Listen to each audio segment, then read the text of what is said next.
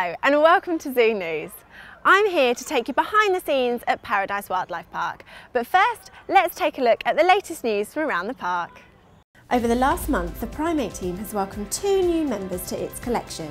Spartacus, a black-tailed marmoset from Chester, and King Sun, an endangered golden lion tamarin from Sweden. We are hopeful that King Sun and Mary, our current golden lion female, will form a breeding pair. On the 6th of May, the large carnivore team saw the arrival of female cheetah Tanny. She has come to us from Holland as part of a breeding programme. At the moment, she is completing her quarantine before being introduced to one of the male cheetahs. We will keep you up to date with more information in the weeks to come. We are pleased to announce the birth of 2 baby Cotton Top Tamarins. They were born on Monday, the 12th of May, and the whole family is doing well. Cotton Top Tamarins are one of South America's most endangered primates. Their birth, following baby Spencer's last year, is a massive success for the breeding programme. On the 20th of May, Sky, our female reindeer, gave birth to a healthy baby boy, Pluto. He can be seen over at the reindeer paddock, gradually growing in confidence every single day.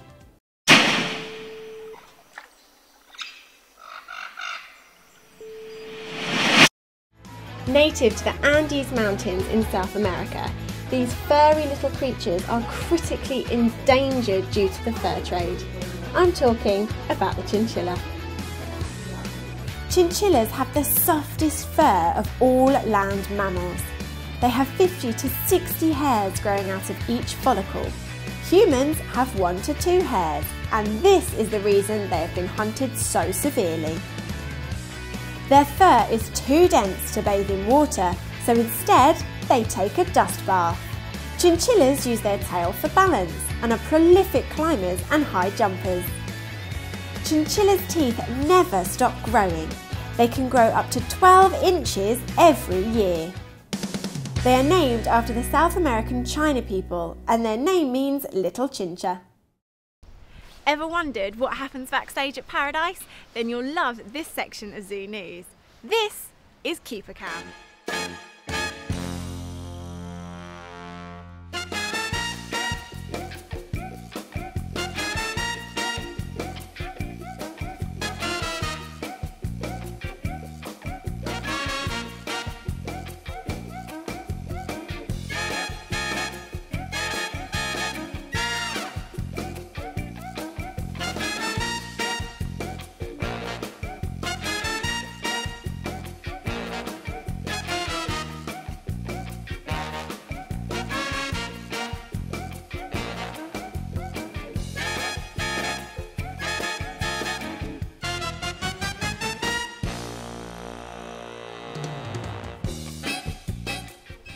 Join us next time for a sneak peek backstage at Paradise.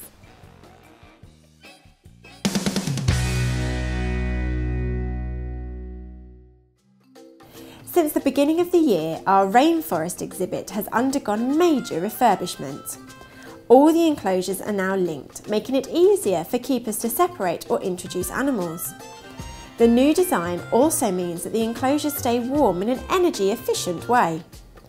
From the outside, the decor and planting is all new, and there is an adventure DVD playing for children to get involved with too. Alongside the refurbishment, we have had some new arrivals over the last year, which we hope will play an important role with the different breeding programmes. Glenn, obviously the refurbished building is really exciting, but has it had any effect on the inhabitants of the rainforest? Yeah, it's had some really good effects. Marcus, who is one of our marmosets, who was previously showed on Zoo News, has actually been able to climb for the first time properly, of which he couldn't before because he was looked after quite badly previously. Oh, that's fantastic. Well, obviously, so positive behaviours come out of the new building. Have you seen any breeding, or have you even had any babies since the enclosures have been up and running? We have. Our cotton tops gave birth to twins a couple of weeks ago.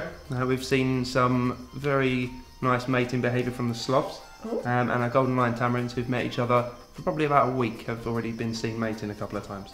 Well, that's really great to hear. Well, obviously, you and the team have put a lot of effort into designing the new enclosures. How do they differ from the old ones? These enclosures are a lot bigger, they're also a lot taller, And one handy thing is that they have built-in hatches in the walls, Oh, right. which makes it easier to move monkeys about and introduce them to each other as well. Oh, that sounds really good. Well, is there any more to come from the rainforest? There is. We've actually got to refurb all the outside enclosures, and also inside we've got to redo the floor and all the signage as well. Wow, so watch this space. Thanks very much, Glenn. No problem.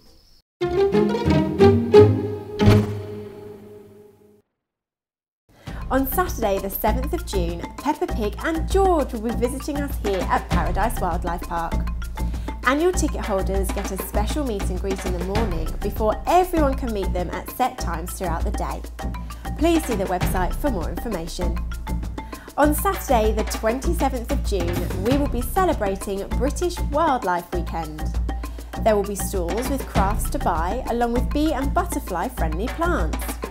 We'll be holding woodland talks and there will be people from local wildlife conservations giving out information. Our adult red pandas will both be celebrating their birthday this month. Tilly will turn 3 on the 22nd of June and Teachman will turn 12 on the 29th. These two have been a massive success for the breeding programme, producing 2 male panda cubs last year. On the 27th of June, our 2 Amur tiger females, Siberia and Alina, will be turning 2 years old. There are estimated to only be 350 adult Amur tigers remaining in the wild, with 100 of those being females of breeding age.